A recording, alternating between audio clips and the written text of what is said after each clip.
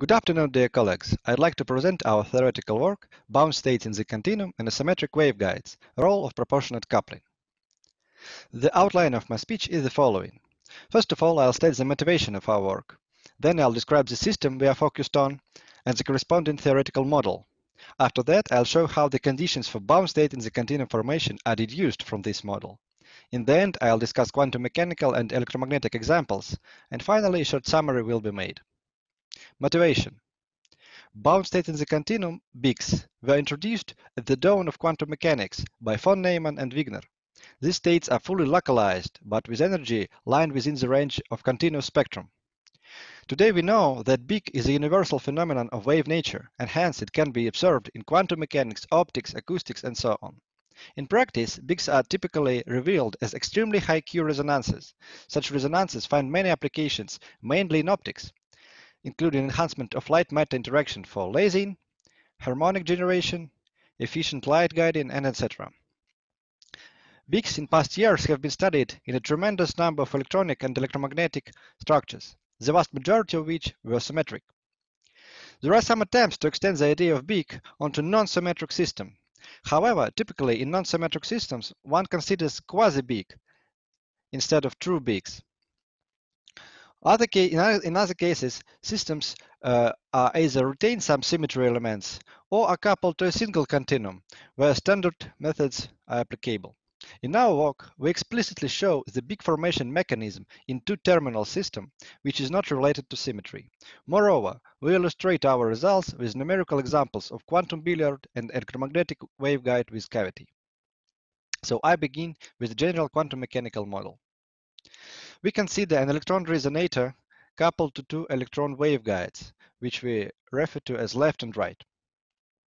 We assume that each waveguide has only one propagating mode within the energy range of interest. The coherent scattering problem can be solved within the formalism of non-equilibrium Green's function. For this reason, we introduce waveguide self-energies and then apply the Landauer formula for transmission coefficient. In our previous paper, we have shown that the transmission coefficient can be written in a form more appropriate for analysis of interference phenomena. Indeed, in this form, one can see that real root of P function corresponds to the anti-resonance, zero transmission. Real root of Q function corresponds to resonance, unity transmission. And the common root of P and Q functions, common real root, indicates the formation of bound state in the continuum. In general, functions P and Q can be derived in terms of the energies of the isolated resonator and couplings to the waveguides. We focus on the situation when there are two eigenstates with close energies. Typically, it takes place near the region of avoided crossing. In this situation, the standard Friedrich-Wingin mechanism of BIC formation would take place if the resonator was coupled to a single continuum. In other words, to a single waveguide. Here, we consider a more general configuration with two attached waveguides. In the vicinity of the closed energies epsilon 1 and epsilon 2, we can approximate summation in functions f by two terms corresponding to these states and take all the rest states as some constants. In this case, we get functions p and q as rational functions. And then one can easily analyze their roots in order to derive conditions for BIC formation. As I have said before, BIC formation takes place when functions p and q have a common real root. In the case of rational functions, we can conclude that this takes place when the resultant of their numerators vanishes.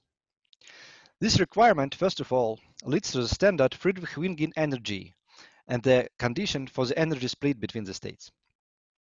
However, in the same time, another condition naturally arises here, the condition of proportionate coupling.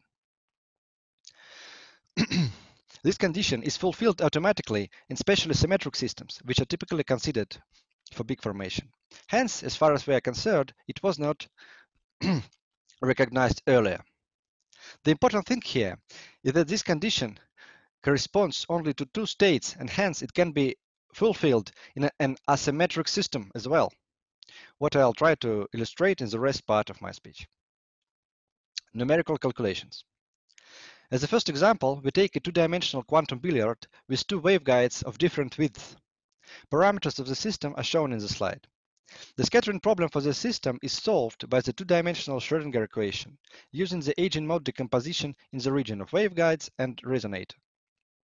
The exact solution requires all the infinite number of modes of transverse quantization to be taken into account, including both states of discrete and continuous spectra, of course. The latter, continuous spectrum, is simulated by a dense set of discrete states formed between two artificial borders of infinite potential located along the x-axis from at the distance capital Y from the resonator. Value of capital Y can be defined from the convergence of the conditions. Also, the convergence conditions defines the number of modes taken into account. In our calculations, it's about 30 to 40. Agent energies of the isolated billiard can become degenerate. Thus, the standard Friedrich-Wingen condition turns into requirement of degeneracy. The plot shows the dependence of some agent energies of the resonator on its length. The plot shows degeneracy corresponds to the intersection of these lines. For certainty, we focus on point A and point B. In the case of equal waveguides, point A would correspond to the BIC in a mirror symmetric system, and point B would correspond to a BIC in a centrosymmetric system. Here we consider waveguides of different widths, 5 nanometers left one and 4 nanometers right one. Coupling between the resonators agent states and the propagating mode in the left and right waveguide depends on their width and the position in relation to the resonator. For fixed width of the waveguides and the position of the left one, we can vary the position of the right waveguide in order to fulfill the condition of proportionate coupling. For a certain value of parameters, we get that this condition is satisfied for either nearly mirror symmetric configuration point A or nearly centrosymmetric configuration point B. From the scattering point of view, BIC formation manifests itself as a collapse of phonoresonance where transmission zero and transmission unity coincide. The lower plot illustrates the numerically calculated phonoresonance width versus the position of the right waveguide in our quantum billiard example. One can see that at some point it turns to zero, which indicates the BIC formation. Here is a normalized density distribution for BICs in asymmetric quantum billiard with nearly mirror symmetric configuration and nearly centrosymmetric configuration. Similarly, we consider an asymmetric electromagnetic waveguide with a cavity. The two-dimensional geometry of this system is the same as for quantum billiard. However, contrary to quantum mechanics, in purely dielectric waveguides, decaying mode in the propagation direction, x direction, do not exist. These modes are obligatory to provide bound states responsible for phonoresonance and hence for BIC formation. Thus, we insert our dielectric waveguide between two ideally conducting metal plates. The algorithm found in BIC in the electromagnetic scattering problem is similar to the previously described quantum mechanical system. Solving the two-dimensional Helmholtz equation, one can get that the distribution of the electric field in the BIC nearly mirror symmetric or nearly centrosymmetric is almost the same as in the case of quantum billiard. However, I admit here that the more complicated nature of the Helmholtz equation provides the possibility of 4 configurations possessing BIC with different values with different positions of the right waveguide. 2 of them are nearly mirror symmetric and 2 of them are nearly centrosymmetric. Here is the plot of phonoresonance width for nearly mirror symmetric configuration. One can see 2 zero minimas which correspond to 2 BICs.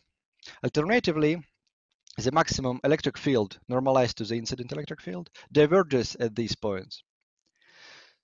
One can see that there is a wide range of parameters between these 2 BICs where resonance width remains small, which provides a relatively high Q factor. Summary. We have developed an analytical formalism for the treatment of resonant phenomena and BIC formation. This formalism allowed us to derive proportionate coupling condition for BIC formation in an arbitrary, non-symmetric two-terminal quantum conductor.